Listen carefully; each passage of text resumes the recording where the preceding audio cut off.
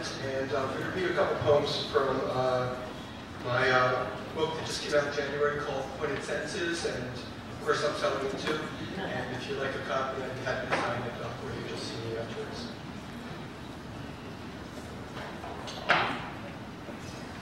This poem is called Four Noble Lies.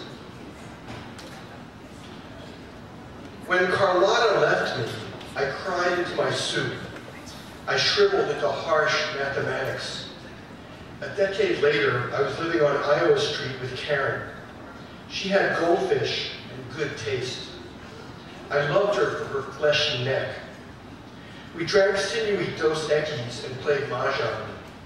In March, I developed that cruel facial tic. That precipitated the divorce. At the thought of losing her, my heart contracted into a span. But I knew one day I'd replace her with a brutally neutered cat.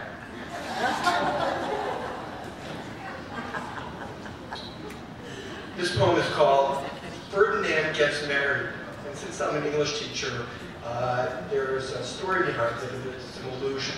So most of the English teachers in the audience will know that Ferdinand is a character in Shakespeare's, one of Shakespeare's last plays, The Tempest.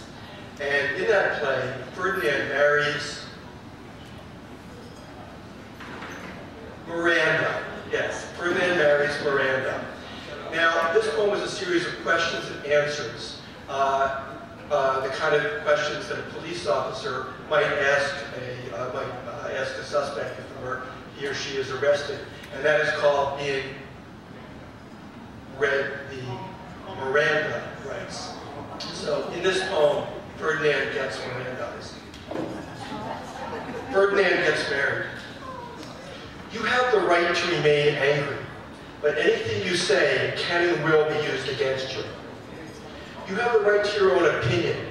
If you can't afford an opinion will be provided for you. You have the right to be happy.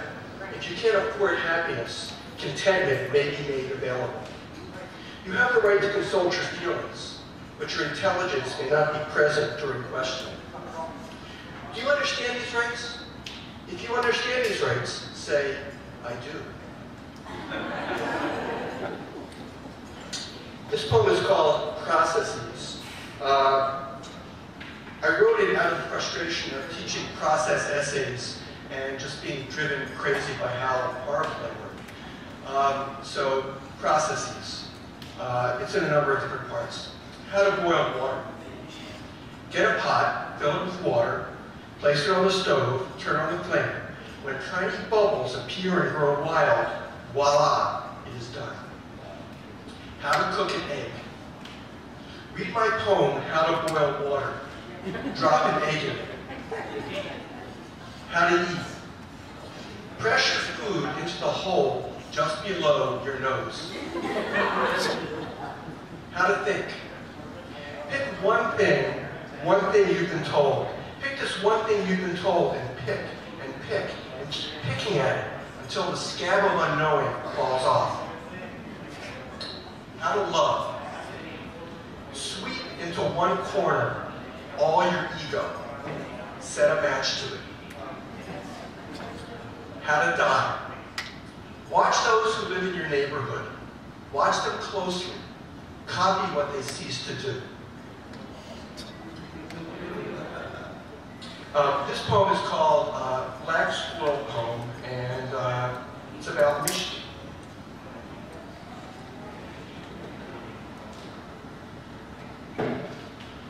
Without contrition, egregious black squirrels inhabit upper Michigan and fracture the crystalline trees.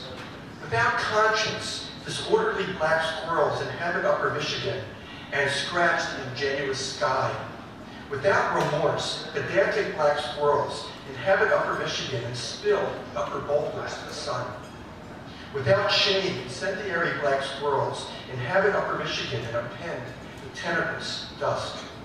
Without thinking, who trained black squirrels inhabit upper Michigan and petrify involute world? Without regret, audacious black squirrels inhabit upper Michigan and unionize the local rodentia.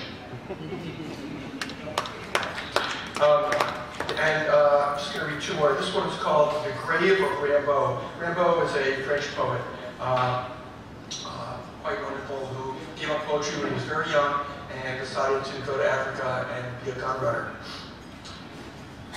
The Grave of Rimbaud. I visited the grave of Rimbaud. It was pale blue, like the blood of a baby penguin.